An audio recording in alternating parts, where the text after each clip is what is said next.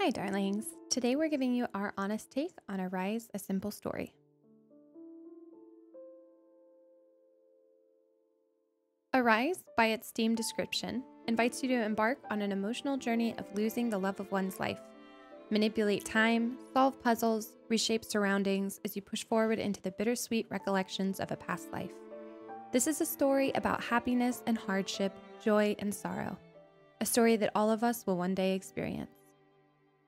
Now, since the story is such a heavy part of this game, let's dive into that first. This game excellently masters its storytelling with its in-game graphics. The parts that are joyful are beautiful, brightly colored, and all around fun to navigate.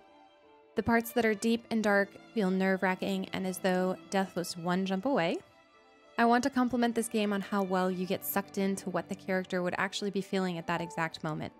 You're struggling through this, emotionally and mentally a challenging experience, right alongside him, and with every failed attempt, you get back up and try again. I honestly felt eager to get to the end, not because I wanted it to be over, but by the 5th chapter in the game, I was so invested that I needed to know how it ended. I will say that you pretty much know how it ends around 2/3 of the way through the game, but it was still a great experience nonetheless.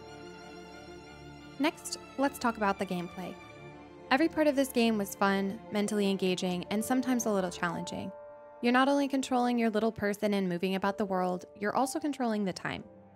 While I didn't find it incredibly difficult to get the hang of, it did take a bit of getting used to get the controls down, and there were still plenty of times that they were the death of me.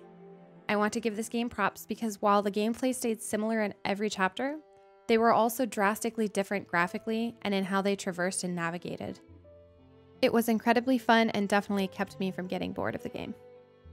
Another gorgeous aspect about this game is the music. You'll go from dark drum beats to dancing violins to sad piano and everything in between. Sometimes games have those soundtracks that you kind of get sick of halfway through the game, but this one made me want to turn it up. It does a great job of translating the mood of the chapter and bringing you that much deeper into it. Honestly, I'd rate this game pretty high. It retails for $19.99 and it took me about 4 hours to beat. That's not incredibly long, but the depth and detail at which they suck you into was great. I got this game on sale, packaged alongside another game by the same publishers, and I definitely considered it a great buy. I adore story-led games with puzzling gameplay that challenges the brain, and this delivered. It made me giggle, gasp, and screech in misery at the saddest moments. Any game that can give you that sense of childlike wonder is money well spent in my book.